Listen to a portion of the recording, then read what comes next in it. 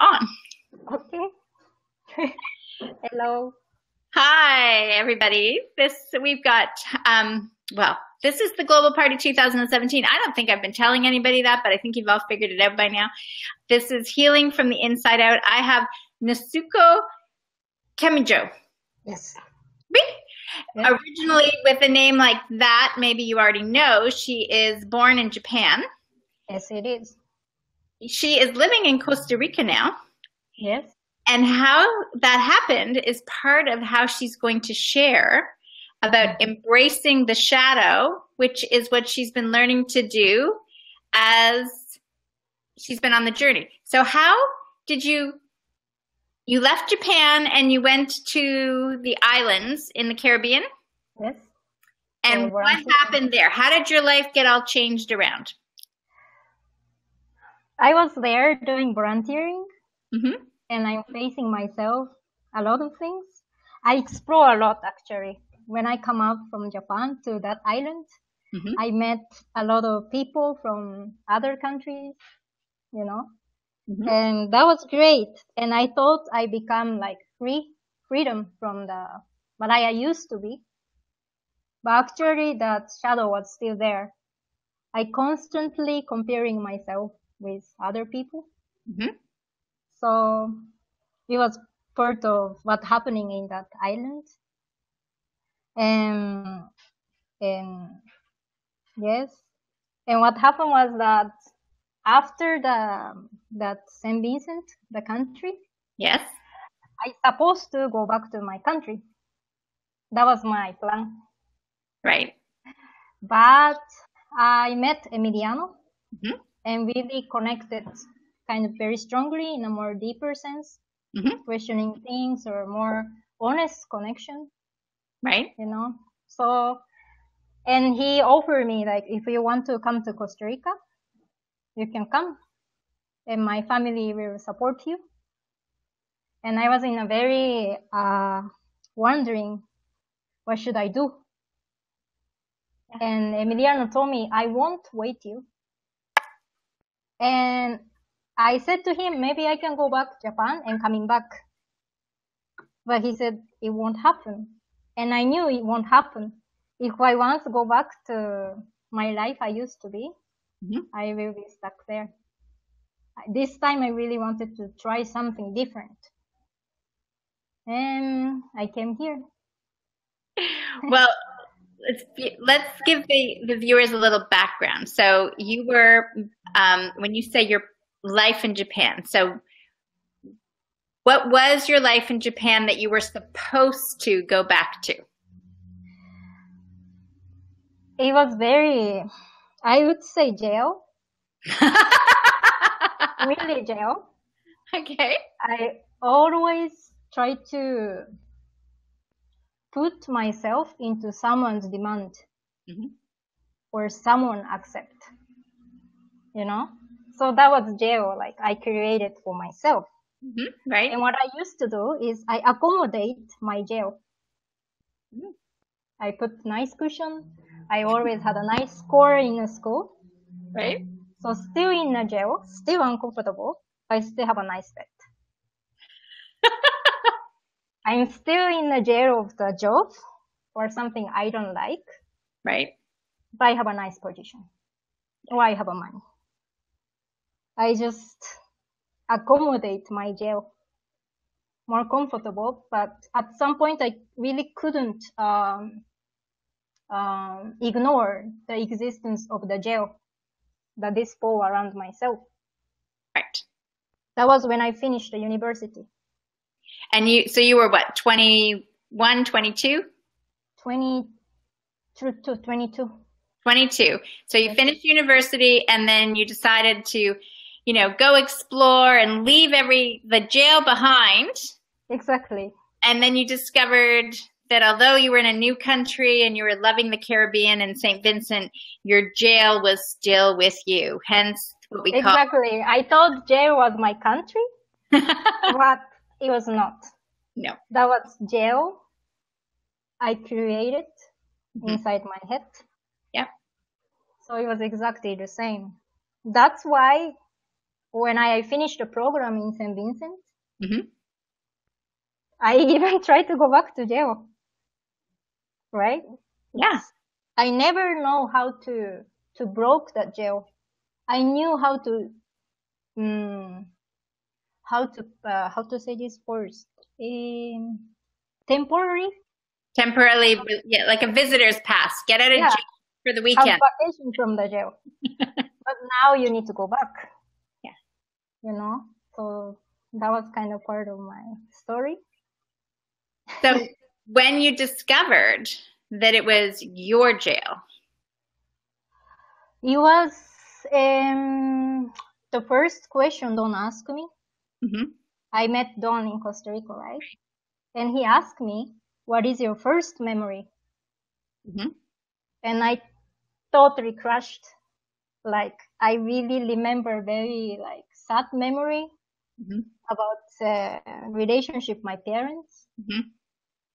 And that was the moment I realized something I really need to check myself inside. Yeah. And that was the most important question in my life, that someone really asked me in an open way. Right. What was your first memory? And that was it. And so that was when the doors of the jail started to open. Yes, it is. Or maybe more, I see the structure of the jail. Okay. And I realized it could be like, how can I say it? Undo. Deconstruct. Right. Yeah. Don't need to escape or anything, but just deconstruct the jail, just undo the jail. Yes. So now when you look out, Mm-hmm. what do you see? I see what it's shown to me as it is. So what is that? I would say maybe no fear, like no shadow. See picture without like shadows. I see every part of myself really in daily life. That's amazing. All small emotion or small like moving inside myself. Mm-hmm.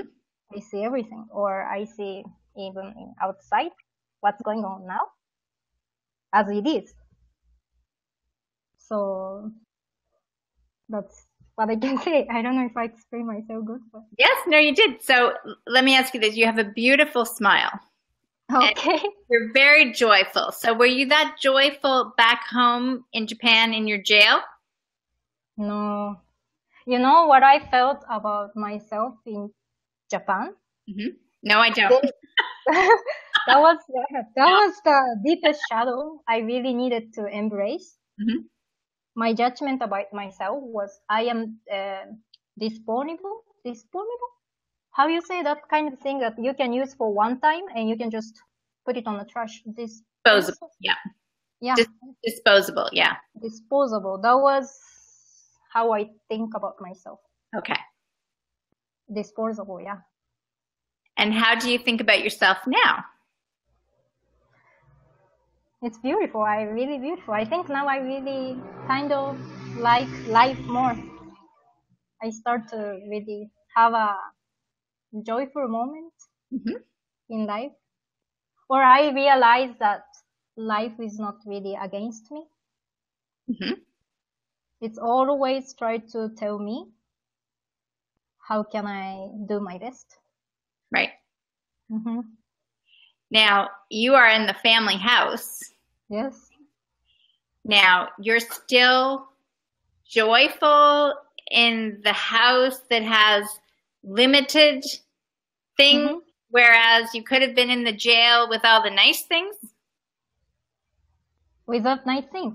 Oh, Right. you mean, yes, I mean, this house, I really have a kind of minimum Mm-hmm. to be sustained. Yes. I have a nice bed. I have a nice sofa bed. I have a everyday nice food. It's just that's what you mean, like without material things. Right. When I really want something like material things, that is always I believe in luck. Mm-hmm. When I believe I am not pretty enough, I need some nice dress to cover it up. Right. To make it beautiful. Or I don't know, like it's everything like that, you know. So now I have really everything. So because it comes from inside. yes, that's the thing. It's not about outside. Yeah. Yeah. Well, yeah, like I do the same thing. I mean, I'm like twice your age, okay? When I was your age, I was busy in my career, and there might have been a couple people that would have seen me without makeup, but generally the face had to get made up. I was wearing, you know, designer suits, clothes, shopping all the time, blah, blah, blah, blah, blah, blah, blah. And it was when my daughters first arrived, that was when I realized they're both look entirely different. And I had to say, whoa, how can I put makeup on or do anything, even though I had already scaled it back, but how could I do that or dye my hair or something? Because what I'm really telling them that there's a certain way to look. Yes, yes. And that was where my introspection started to happen. And I said, no, they're beautiful, so I'm beautiful. But I had to see it in them before I could see it in me. And now that's what I say to people is like, yes, you know, I'm like the au naturel. I still wear my earrings. Okay, I like my earrings. Yes, yes. It is something like, I see a lot that people saying to themselves, I did too. I am beautiful because I am wearing the makeup. Right. Or I am beautiful because I'm still young and my body in shape. Yeah. Real beauty is not having that because. Right. If there is a because, it's always get lost. Yes. If you lose. So insecurity is coming back to you. Yeah. Exactly. Because the shadow, right? And when you learn to embrace your shadow and see what you're really telling yourself, then you can let it go and dismantle it, correct? Yes, yes. Yes, yeah. And you know, my youngest just had her prom. Oh, wow. So yes, she you know, she bought a lovely dress, but she just said to me today that her like best friend said to her, you didn't wear any makeup to prom. And she's like, no, like, and she's like, wow, are you ever confident? Yes, yes, they are so insecure. That's beautiful. Your daughter knows that in that age. Yeah, because that's what I said. It comes from the inside out, right? And you have to be happy with yourself. Because if you're not happy with who you are, because that sense of joy and health and everything, that essence comes. It's just there. So that's the note, right? Yes, that's the note. Yeah, even the shadow is part of the note. That every single person comes with one note, and that note includes shadow. Yeah, everyone has unique shadow, so don't separate that shadow from yourself. Yeah, and just look at the sun. It shines the shadow, right? You see it. It's definitely there. Yeah. You can run as far as fast as you want. Yes, yes. But it's still coming with you. Yes, it's always. It's better to become like friends with the shadow. Ooh, like you're there. What's going on? You know? So how would you suggest to viewers, besides the fact that they can come down to the home and do the journey, but if they were like, you know, I don't know, what would be maybe 3 things you would suggest that they could do to start to embrace their shadow? First, maybe just question to yourself when you felt sad. Ooh, why I'm sad? Or to whom I am sad? Or what is situation that I am sad of? You know, just question to yourself. Be the best friends of yourself. And second, what was the question to start? Yeah. To basically, what would you suggest that they start to do to embrace that, right? Okay. Also, touching the pain. Yes. Okay. Because usually that shadow come with the pain. Why it becomes shadow is because there's so many what we considered as the negative things happening. You don't want to see, that's why they're right.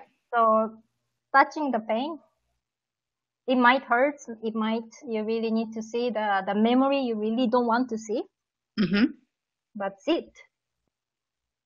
You know, that's one of the things. Touching the pain. Go to the pain, the direction. Right. Yes.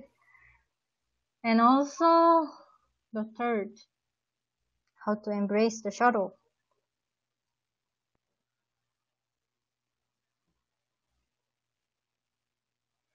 Maybe see how it is created from your perspective now.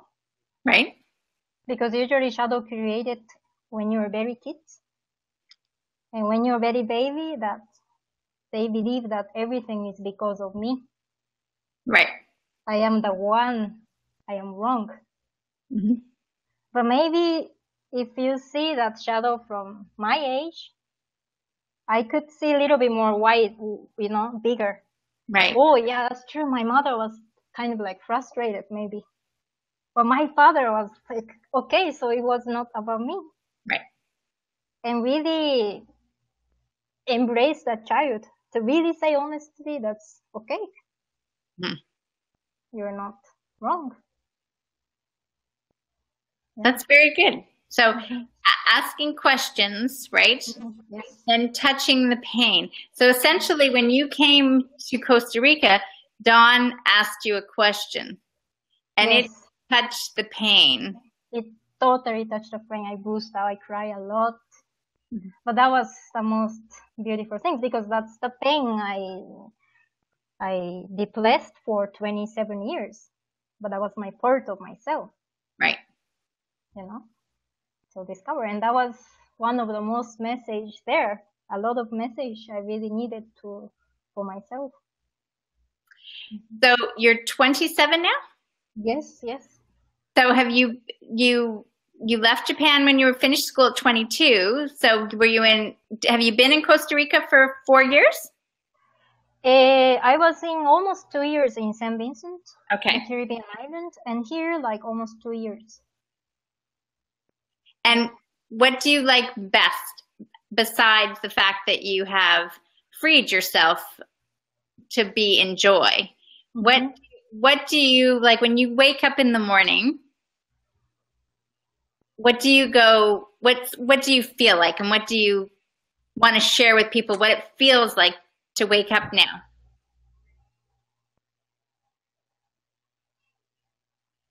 Oh, like I don't need to lie to myself anymore. I really don't need to lie to myself. That's really great. And have your parents come to visit you, or you got to see them? No, like I am kind of like super black sheep in Japanese culture. Okay, please define the difference between a black sheep and a super black sheep. Yeah, I'm dark as dark. No one wants to. It's just, it's so I am outdoor. I don't have money, or I don't have a job, or it's totally for them. So kind of maybe like beginning of this month, I call it the connection with my family, kind of. Mm-hmm. At some point, they couldn't really understand. I think more they fear me, Mm-hmm. and fear always works in a way that's very, so now I don't have a connection with my family. But you have a connection probably with what feels like your real family. Yes, that's the thing. I really feel connection here. Yeah. And more than family, I am always connected to myself. Mm-hmm. So I don't feel like sense of lack. Right. Yeah. So just maybe share for some people that don't know Japanese culture, because as I was saying to you before, I had an international student from Japan live with me, so I had some of that experience as she stayed for a year, and her father coming along, and I was just like, hey. So what is expected usually in Japan when if you had stayed there and you finished school, what would have your life been usually expected to be like? Part of the society. It's everywhere is the same, right? But I think don't know if everywhere is the same, but quite. It's like okay. I will tell you this word. It's very symbolical phrase. Everyone know in Japan, mm-hmm. which is when the nail, nail with hammer. When the nail comes out from the, how you say this, like something? Yeah, the board. Yeah, board. It will be hit very hard. So when you're not in alignment, you get hit very hard. Exactly. You're supposed to be part of the overall culture. Yes, it's exactly in a straight line on the board, yeah, as it's supposed to be. Yeah. See, it's very extreme, I think. Yes, that's why I wanted you to express that, because, people that grew up in the States wouldn't get that same, they might think their families are strict, right? Mm-hmm. No. Yes. And for us, more easier because we have very monoculture. Mm-hmm. 98% of the population is Japanese. Right. And it's very rare to find, oh, my mother is from other country, or here I see somebody, Yeah. My father is from Spain or Italy, or I never seen those people. It's very monoculture. So that makes more consensus reality, mm-hmm. more firm, more convincible. Yes. More difficult to break the gel. Yeah. Since the Second World War, right, when you had to rebuild, it became a very tight community all around, business-wise, and everything was very intertwined. Yes. It comes out as a industrial things too, because Japanese people are very famous, I guess, for the quality car. It's always the same quality. Yeah. Always on time. Yeah. I question that. Is that good for them, or, because we are not the machine. Right. We are not created to do the same things again and again. So always the universe is flow. Right. But Japan wanted to be totally against. Yeah, and I remember in my corporate days, that was one of the model, because I was with Kodak, and so it was like, okay, so the Japanese, mm-hmm. their idea is make it smaller, make it faster, make it lighter, make it I don't know, thinner. I think that was the four, right? Yeah. So those are the four things that every Japanese business was just looking at. We could do that, but we'll make it smaller, lighter, and. Mm-hmm. And I remember shaking my head at that point, because I knew how much bureaucracy Kodak had. And I was thinking, you're never going to survive. Yeah, it's just never-ending story, because they set the goal outside. Yeah. And totally denying ourselves. Mm-hmm. So, So, yeah. So you've totally broken free. You really have had a prison break. Yes, yes, yes. I like that drama. Yes.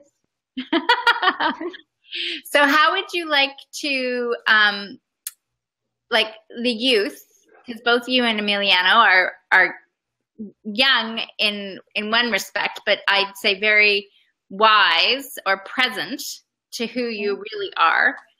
And I do feel, as I said to Emiliano, that many of the youth already recognize within themselves that something has to happen that's entirely different. They do not want the lives of their parents, right? Mm-hmm. They do not see the way the world works.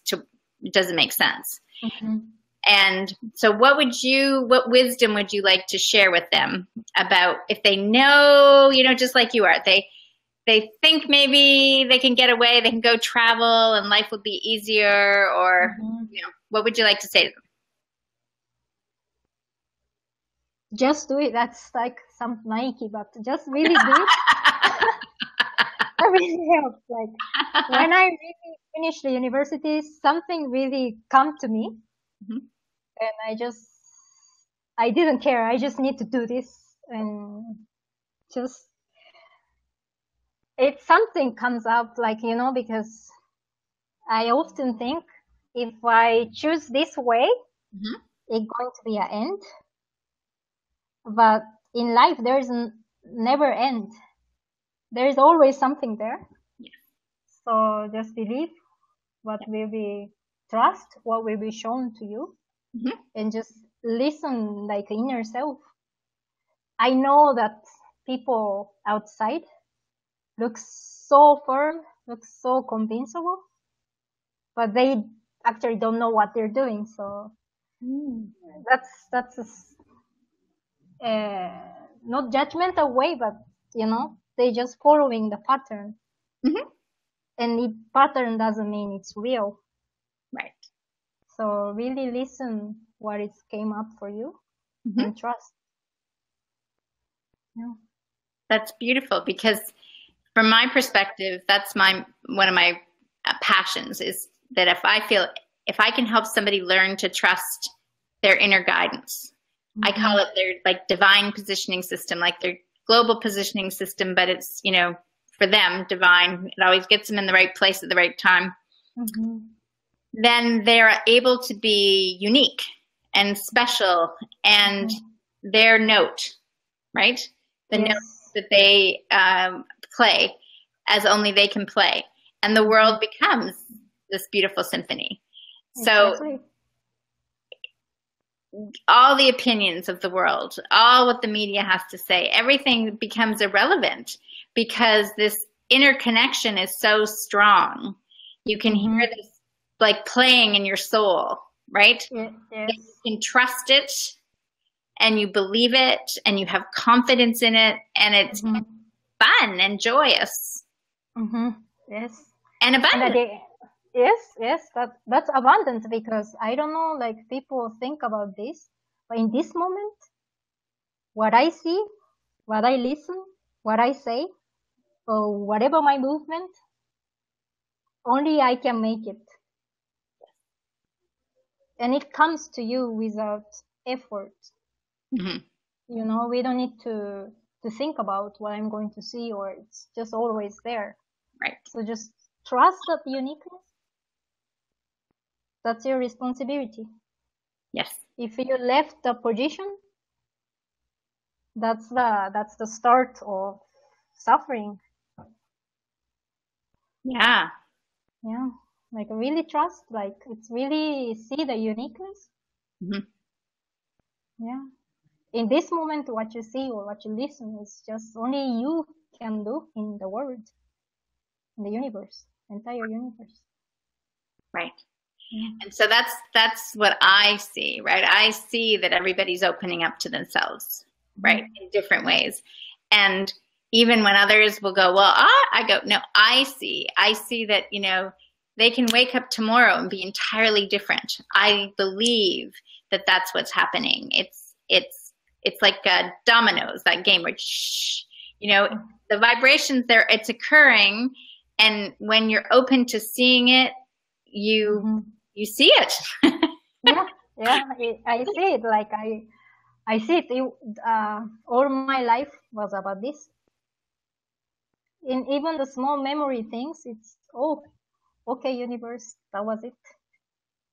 It's really pushing you to, to really awake. Yes. Yes. Yes. Yes. Well, I believe you look awake, you look joyous, you look radiant, you're beautiful, Okay. and I feel very blessed to have had this conversation. Thank you very much. It was a very good opportunity, like, for me to you give this platform to, I can really connect. Yeah, well, I look forward to doing more of this, and again, if people missed it, you are at the Costa Rica initiative.com, Yes. right? And there you can learn about the family home and the journey. And all are welcome because we're just embracing everyone and we're healing from the inside out. Yes. One person at a time in a ripple effect exponentially. Yes. All right. Well, you have a really great night. And thank you very much. Thank you. I love you. I love you. Bye. Bye.